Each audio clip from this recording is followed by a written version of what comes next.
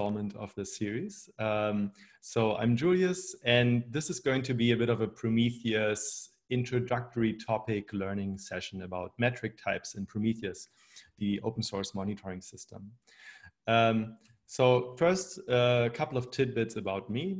I co-founded Prometheus back in 2012. Later on, founded PromCon, the conference around Prometheus, if you still remember what events are. Also started freelancing around that time, just helping companies with Prometheus, training, consulting, development. And then this year got an idea for a product, PromLabs, and started PromLabs to both continue my consulting and the training, but also try out this new product. So PromLabs is building PromLabs, which is kind of a PromQL power tool and query builder and inspector and analyzer. So you see a bit of a demo screenshot on the right. That's just what I'm doing.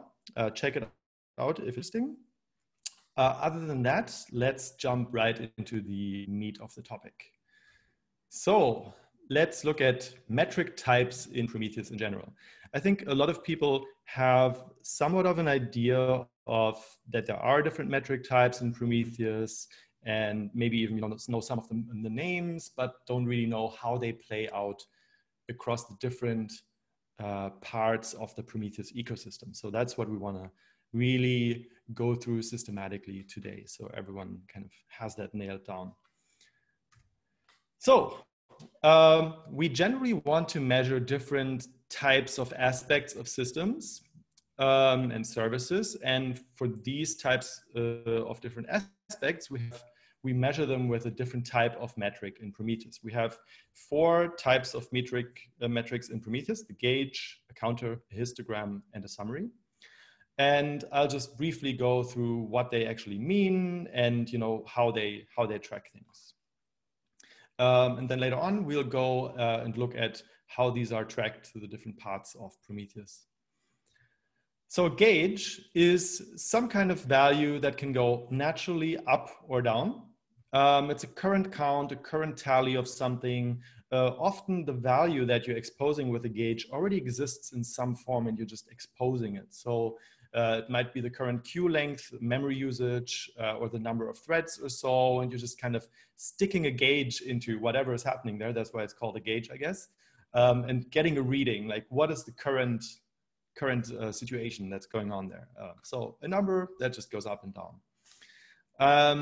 The second type of metric in Prometheus is a counter metric. Counters in Prometheus are cumulative totals. We really like to measure certain things in cumulative totals in Prometheus. For example, if you are an API server that handles HTTP requests, you would just count and count and count. As you handle each request, you just increment and counter with every request that you handle. Even something like CPU usage, which you might sometimes think about like as a current percentage or so, we actually like to track it as a counter of seconds spent in certain CPU modes like idle, system, user, and so on. So, these might be discrete integer events that you're counting up, but it could also be seconds or other floating point events. But the important thing is counters in the normal case can only go up. And then typically you wouldn't ever want to look at the actual absolute value of a counter. You always want to first process it and stick it later in PromQL, for example, through the rate function, gives you the per second increase, and so on. So the absolute value of a counter should never really matter. Then you have certain things that you want to track the distribution of the value size of. The most famous example is request durations or latencies, where you want to see how long does it take to handle, the different types of HTTP requests in your application, and you want to categorize the durations into buckets or categories. In Prometheus, so what you see here as an example is a normal histogram, where, for example, we have received 20 requests that have finished between 0 and 25 milliseconds, 40 requests that have finished between 25 and 50 milliseconds, and so on and so on, for a total of 105 events. And the last bucket actually, like the upper bound stretches to infinity, which is kind of just a bucket that, you know, is a catch-all bucket that if we didn't provide a really large upper bound for a manually specified bucket. Prometheus, though, tracks histograms in a cumulative fashion, meaning that each bucket contains the events that are already counted in the previous bucket. So if we show exactly this histogram in a cumulative fashion, it would look like this. So this bucket includes the 20 from this, and this one includes the 60 from this, and so on. So the values only increase for older buckets, for the subsequent buckets. Another way to track the distribution of values is using summaries in histograms, which give you direct calculations of quantiles coming directly from an instrumented process. Quantile is just a more general case of percentile. We typically specify the quantile between 0 and 1, and in a percentile it's between 0 and 100%. But conceptually it's the same, it's just how you talk about it. So for example, you might track something around with a summary like what is the 99th percentile, 90th percentile, and 50th percentile latency across a number of requests. But the types of things you would track in a summary would be very similar to what you track in histogram. It's just kind of looking at it from a different statistical angle.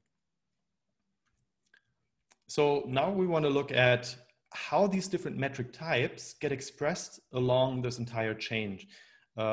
When you instrument a service, how they then get exposed over the wire as Prometheus scrapes them, what the Prometheus server does with them after getting them from a target, and then how you, like what you need to know when working with these types in PromQL. So the first bit, instrumentation. I'm going by some examples using the Go client library. And so for each of these metric types, I'm just going to look at how to create the metric type and then how to use it in the simplest way. And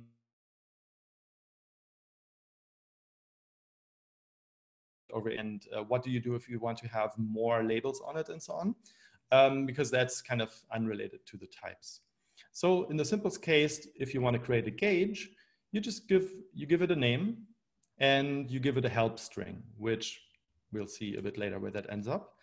The help string is really just for humans to understand the meaning of that metric.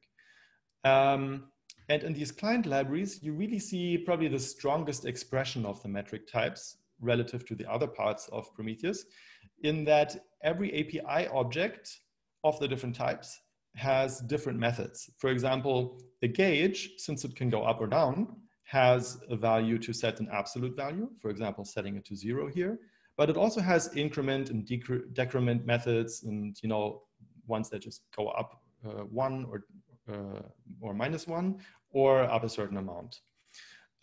Counters are pretty similar. You create them in a very similar way, but they don't have any way to set them to an absolute value, because you should never care about the absolute value of a counter. There are some situations where you might get an existing counter from a third-party system that you want to just translate into the Prometheus metrics format. But for that, you would use a different, like you wouldn't actually use direct instrumentation. You would use this thing we call constant metrics to just bridge that value over. So when you're tracking events yourself, you usually just want to increment by 1 or add a certain amount. For example, if you want to add the number of seconds spent in processing. Now, these counters do reset to 0 when the process that tracks them restarts, but that is totally fine, as functions such as rate completely can deal with these resets, as we'll talk about later. Histograms get a bit more involved. Same thing with name and help, but you will need to specify a bucket configuration.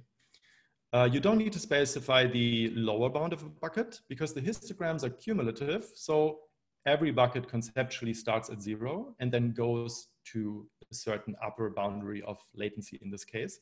For example, the first bucket here would contain any requests that span between 0 and 50 milliseconds, and so on and so on. And the only method that you have on a summary, on a histogram, is to observe a value into it. So let's say you just handled a given event and it took a given amount of time, in this case, 420 milliseconds. You would just say, well, this is how long it took. Please observe it into this histogram. And then internally in the Go client library, it would increment the right category counters for these buckets. So for example, this request took 420 milliseconds. So it would increment any of these buckets that have an upper bound that is larger than this value. So this bucket would increment it, like all the buckets starting from the 0.5 one. Okay. Summaries, similar thing. Instead of buckets, though, you need to provide the quantiles, the percentiles that you want to calculate and the error margin that you want to have for each of these. So in this case, we want to calculate in a streaming fashion the 50th, 90th, and 99th percentile. And the way you observe values into a summary is exactly the same as with a histogram. You just get a different result.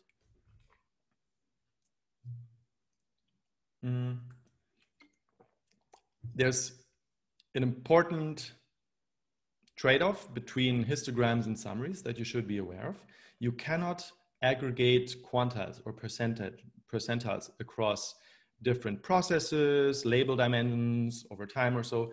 It's just not statistically valid to average over quantiles. So these quantiles that come from summaries, they're really only useful for looking at, like, from a given single instance, gives you the 90th percentile latency for that instance or so, but you cannot do much with it afterwards. You can't aggregate it, et cetera. With histograms, you can totally do that. As long as the different histograms from different processes and other label dimensions share the same bucket configuration, you can sum over those buckets, you can aggregate it and look at the entire system latency, for example. On the flip side, though, you need to choose the right bucket configuration for histograms. Like if you choose very few buckets, then it will be quite a low resolution histogram, and it's not great for then approximating quantiles backwards from that. But if you choose too many buckets, it will become very expensive to ingest all the resulting time series. So that's a bit of a painful topic, but there's a best practices document linked from here that goes into the trade-offs, but also the error margins of this histogram to quantile calculation. All right. So let's look at what these different metric types look like on the wire. So Prometheus comes by, scrapes your target, and what gets sent in the text format over the wire. The challenge here is that the actual data model that gets transferred and stored in the Prometheus TSDB is really simple. It knows about the metric name, it knows about the labels, and then just sample values. But it has no idea about metric types at all. So somehow we need to flatten out our complex metric types into the text format that gets transferred. So for gauges, that's pretty simple. You just specify the metric name, specify the value, done. It's a single time series. You also transfer the help and type meta information. We'll see what happens with that in the future. Counters, same thing.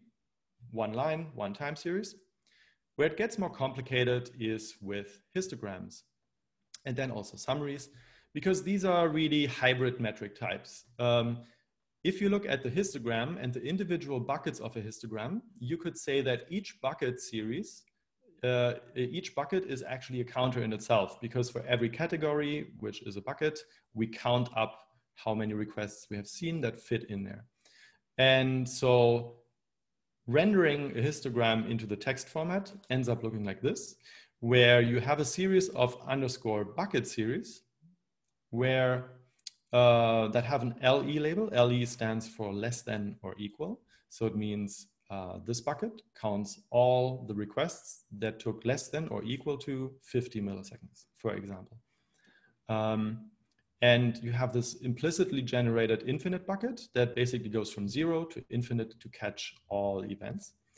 And then what you also get is a cumulative sum and a cumulative total, meaning like what's the total time spent in requests and what's the total number of requests. Because this is very simple to just track in addition. For a quantile, it's kind of similar. You get the same sum and count for freebie time series, so to say, but the quantiles are tracked in a quantile label. All right, so what happens when Prometheus now has scraped this and wants to store it? Actually, not that much. So currently, for the longest time, actually, the Prometheus server has just thrown away this help and type metadata. So the actual, gauge, counter, histogram, summary type that gets sent in this comment line. Same for the help. But for a while now, it is actually storing that for every target and metric in memory. So you can at least query it over a separate API, not via PromQL, but a separate API. And this is useful for UIs, right? Like if you type a metric name, auto-completing in Grafana, it's already happening, will happen in PromLabs as well, that it shows you the type directly in the autocomplete, for example, and then also a little pop-up next to it that might show you what the meaning of the metric is. But other than that, the TSDB, for example, it has no idea about metric types. It just stores label sets, samples, done. It has no idea about this. But there is at least a proposal to propagate this metadata to remote storage systems, which, there's more and more hosted Prometheus cloud providers. And typically you run some local Prometheus or Prometheus style agent that collects data locally in your infrastructure and forwards it to whatever vendor. And it would be really nice then if you're working in that vendor's UI to also have that type information. And currently, since we don't store it and don't really process it much, it doesn't get sent to that remote storage system over the remote write protocol. But there is a proposal to make that happen in the future. So there will be more metadata propagation. All right, so the last bit of that entire pipeline is working with the data that we have collected in the query language PromQL. And the big surprise is that PromQL itself also has no idea about metric types, at least no first-class concept of it. It only knows time series again. But it does have some functions that expect data to be in a certain shape, meaning that either the sample values inside have to kind of adhere certain rules, like with a counter, it's expected to only go up, or a histogram needs to have an LE label, like a function that expects a histogram as an input. So PromQL cannot directly actually check that certain time series belong really to a certain, like were generated by, on the instrumentation side by a given metric type, but they try to infer these things. So some examples are these functions, rate, irate, increase, and presets, which only work properly if you input a counter metric. Because let's take rate for an example. Whenever it sees a decrease in the value over the time that you're trying to rate, like the rate over the last 1 hour, it thinks, oh yeah, this is a counter reset. I will act as if that didn't happen. So if you had the counter going from 10,000 to 10, it will think that actually now there have been 10,010 requests and calculates the rate accordingly. Because it thinks it just missed a reset of a process restart and so on. So if you try to use any of these functions for gauge metrics, which can naturally go up and down, you will not get like the proper rate of increase or decrease.